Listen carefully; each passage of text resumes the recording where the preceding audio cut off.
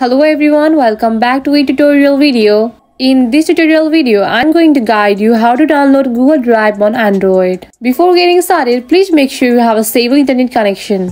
First, go to Play Store. On the search bar, type Google Drive.